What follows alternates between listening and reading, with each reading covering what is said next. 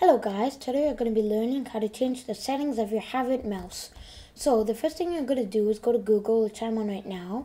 You're going to search up havit.hk/downloads. Now, slash at the end of it. Now, it brought you to this page.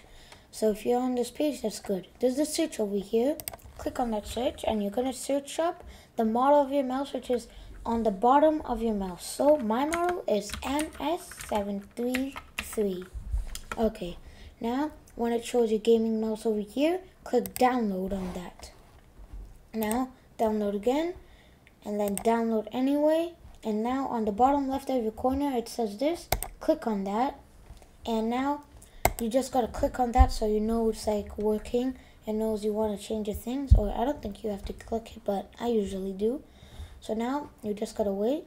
Now you can go to your light, change all the things you want over here, advanced, change everything you want. And also this is the horsepower over here, and there's this mouse button, there's this button on your mouse, and it's labeled DPI.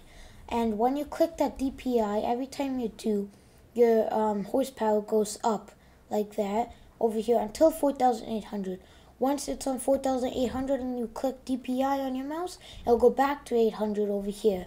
Mine is on 1,600. I just like that. And what the horsepower does is make your mouse like this go like faster and slower.